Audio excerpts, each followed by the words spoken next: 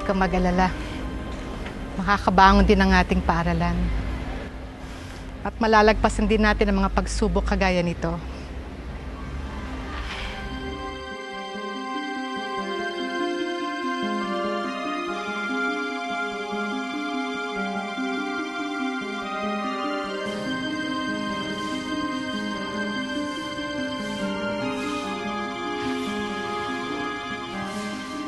Good morning, ma'am. Oh, good morning. Oh, wala naman tayong pasok Anong ginagawa niyo dito? Ma'am, nabalitaan po kasi namin yung nangyari sa paaralan natin Kaya po naisipan po namin na dumaan dito. Naisipan po namin na baka makatulong po kami sa inyo. O siya, lulubusin ko ng pagpunta niyo dito. Kumuha na kayo ng mga walis at ng mga basa na tulungan niyo na ako. Sige po, ma'am. Maraming salamat. Sige yan. Akin to Sige. Ayusin niyo na lang yung mga upuan, Kalo. Good morning. Naku, nandito rin ba kayo para tumulong? O sige, ayusin niyo yung mga upuan, tapos yung mga basahan at mga walis. Merong mga walis doon, ha? Maraming mga walis. Naku, salamat naman at nagpunta kayo. Akala ko ako lang mag-isa, naglilinis dito.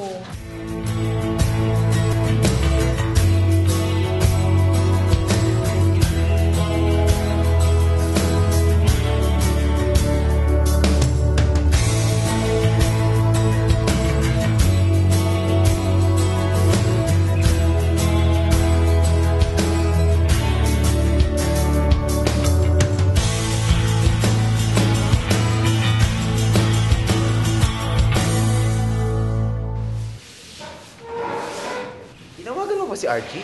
Oo, kaso walang sumasagot Pero nung dumaan yung jeep na sinakyan ko sa tapat ng bahay nila, sarado. Pero mukhang hindi naman sila binaha. Siguro baka may ibang gagawin. Baka nga.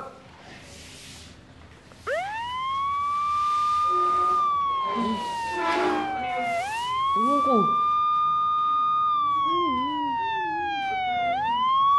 Kaya yun?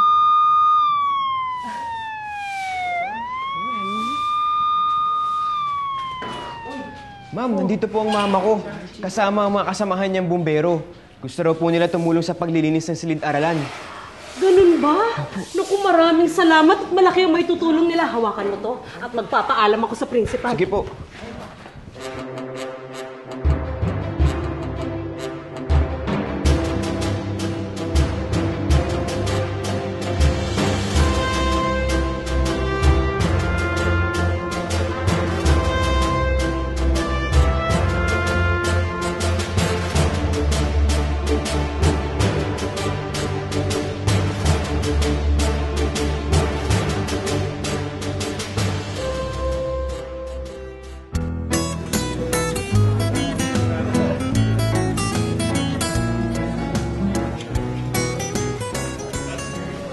Saya kahapon, no?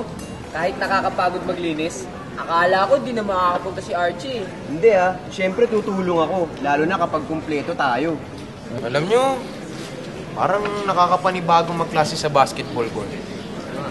Pakiramdam ko parang nasa PE class tayo Oo nga Tsaka, dinig pala dito yung ingay ng jeep, no? Kaysa nung nasa loob tayo ng classroom. Asan si Ria? Dadaan lang daw muna siya sa principal's office. Bakit daw? Hindi ko alam Kanina pa tahimik si Ria. Sayang nga wala siya sa paglilinis natin kahapon. May problema ba si Ria? Baka nasalanta sila ng bagyo. Hindi ko naisip yun Hindi nga kaya. Kung ganun, kawawa naman si Ria. Mami ba ni Ria yun? Siguro. Bakit kaya kausap ni principal ang mami ni Ria? Bakit? Si Ria. Ay, si Ria. Hi, Ria. Hi, Ria. Ria, mami mo ba yung kausap ng principal? Ay, oo. Sayang. Hindi ko kayo naipakilala. Nagmamadali kasi si Mami. Okay lang. Sa ibang pagkakataon na lang. Nandito kami sa school kahapon Bakit wala ka? Good afternoon, class. Good afternoon, Miss Naya. You may all take your seat. Gusto kong makausap ang buong klase ngayong hapon para sa isang mahalagang paalala. Class, hindi naman lingid sa kaalaman ng lahat ng ating paaralan ay may kasalukuyang pinagdaraan. Gusto kong magpasalamat sa lahat ng mga tumulong kahapon sa paglilinis. Alam ko rin na naiintindihan ninyo kung bakit sa basketball court muna tayo pansamantalang magkaklase. Ngunit sa kabutihang palad naman ay isa sa inyong mga kaklase ang nagmagandang loob upang tugunan ang kulunos-lunos na sinapit ng ating bubungan. Ang kanyang mga magulang ay pumunta dito kanina at nangako na sila ay tutulong upang makalikom ng pera sa pagpapaayos at pagpapalit ng ating natuklap na bubungan at ang gumuhong pader, para na rin sa kaligtasan ng mga mag-aaral. Kaya sa darating na Sabado at Linggo ay magkakaroon tayo ng mga volunteer workers. Ang mga estudyante na gustong tumulong ay malugod na tatanggapin basta lamang magpapaalam sa inyong mga magulang. Ria, pakisabi sa mami mo. Thank you, ah. Humingi lang din naman ng tulong sila mommy at daddy sa mga kakilala nilang engineer at contractor para matulungan yung pagsasaayos ng paaralan. Hindi naman kami yung talagang gagastos dun eh. Ah, parang yung ginawa ng mami ni Archie? Cool!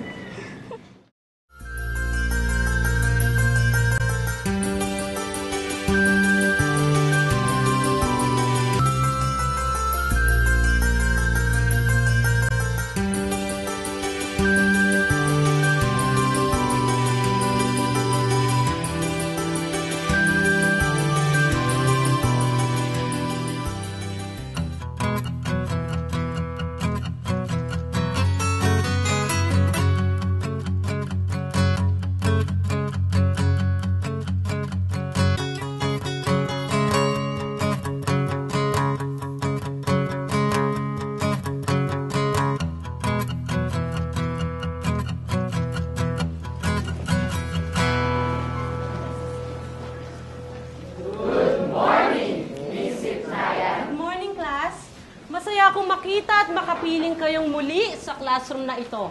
Dahil sa tulong ninyo sa pag-aayos ng paaralan ay agad tayong nakabangon. Ngayon, mag-aaral na tayong muli ng inyong favorite subject.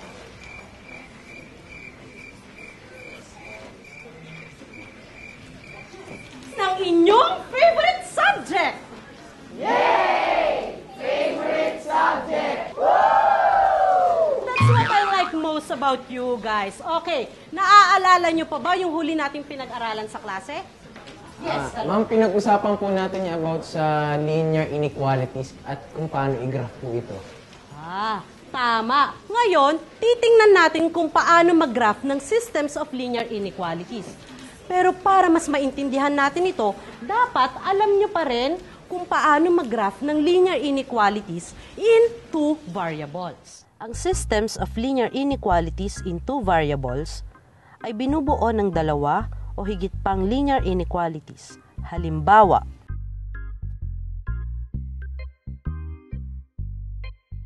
at para mahanap natin ang solution set ng systems na kagaya ng mga ito, iisa-isahin natin i-graph ang inequalities sa isang coordinate plane.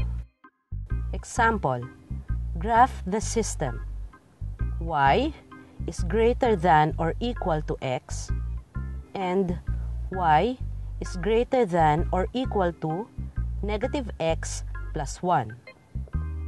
To graph Y is greater than or equal to X, we should first graph its boundary line. To do that, replace the inequality sign with equal sign and assign value for X and solve for Y. When X is 1, Y is equal to 1. When X is 0, Y is equal to 0. And when X is negative 1, Y is equal to negative 1. Using the points 1, 1, 0, 0, and negative 1, negative 1, the graph of the linear inequality would be, notice that the boundary line crosses the point of origin, and the shaded region is the half plane above the line. Since the inequality symbol is greater than or equal to, it means that for any ordered pair, y should be greater than or equal to x. That's why the solution set for this inequality includes all the points on and above the boundary line y equals x. To graph the inequality y is greater than or equal to negative x plus 1, graph its boundary line first. To do that, change the inequality sign into equal sign. Then, find 2 points which lie on the line using the x and y intercept method. To find the x-intercept, let y be 0 and solve for x. And to find the y-intercept, let x be 0 and solve for y. Using the points 0, 1, and 1, 0, the graph of the linear inequality y is greater than or equal to negative x plus 1 would look like this. Notice that the boundary line crosses the x-axis at 1, 0, and crosses the y-axis at 0, 1. And the shaded region is the half plane above the boundary line. Since the inequality sign is greater than or equal to, it means that for any ordered pair, the value of y should be greater than or equal to negative x plus 1. That's why the solution set for this inequality includes all the points on and above the boundary line y equals negative x plus 1. Ngayon, para makita natin ang parehong solution set ng dalawang inequality, i-graph natin sila sa isang coordinate plane. In here, we see that the graphs of the linear inequalities meet, and this region of their section includes all the points which satisfy the conditions of both inequalities. We can check if we want to know that any point in the region of intersection really makes both inequalities true. Say for instance, x is 1 and y is 2. Therefore, the solution to this system is... Tingnan natin ang mga iba pang halimbawa. To graph systems of linear inequalities, we graph the inequalities in the system one at a time. The boundary of the half plane representing the first inequality is the line y equals x plus 2. The line is drawn as a broken line to indicate that the points on the line y equals x plus 2 are not part of the solution set. The region above the broken line is shaded to signify the ordered pairs that are solutions of the first inequality. Next, we graph the half plane representing the second inequality. The boundary of the second inequality is the line y equals negative 1 over 2 x minus 1. The boundary is drawn as a solid line to indicate that the points on the line y equals negative 1 over 2 x minus 1 are part of the solution set. The region below the boundary line is shaded to signify the solutions of the second inequality. Once all inequalities of the system have been graphed, the intersection of the half planes is taken. The intersection of the half planes represents the solutions of the system. The same process is done to graph the next example. The boundary of the half plane representing the first inequality is the line 3x plus y equals 9, or y equals negative 3x plus 9. The line is drawn as a solid line to indicate that the points on the line y equals negative 3x plus 9 are part of the solution set. The region below the boundary line is shaded to signify the ordered pairs that are solutions of the first inequality. Next, we graph the half plane representing the second inequality. The boundary of the second inequality is the line y equals 4. The boundary is drawn as a solid line to indicate that the points on the line y equals 4 are part of the solution set. The region above the boundary line is shaded to signify that the solutions of the second inequality. Once all inequalities of the system have been graphed, the intersection of the half planes is taken. The intersection of the half planes represents the solutions of the system.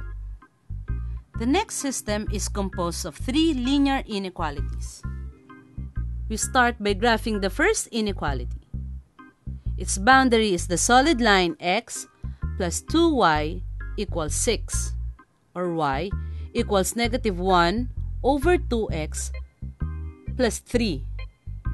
The region below the boundary is shaded to indicate the solutions of the first inequality. The boundary of the second inequality is also a solid line with equation x plus y equals 3, or y equals negative x plus 3. The region above the boundary is shaded to indicate the solutions of the second inequality. The boundary of the third inequality is the line x equals 0, or the y-axis. The region at the right of the y-axis is shaded to indicate the solutions of the third inequality. The intersection of the 3 half planes represents the solutions of the given system of linear inequalities. Yes, Ria. Ma'am, naalala ko po yung nangyari dito sa school noong Sabado dahil sa lesson natin na graphing systems of linear inequalities in 2 variables. Ah, talaga, Ria? Bakit mo naman nasabi yan? Ang mga graph po kasi ng systems natin ay nagtatagpo. Para po noong Sabado na marami ang nagpunta dito upang tumulong na ayusin ang gusali ng paaralan. Iba-ibang tao po ang nakibahagi sa gawaing iyon. Iba't iba man ang bawat isa, pinagbubuklod din ng iisang layunin. At walang gawain ng imposible kapag ang lahat ay nagkakaisa.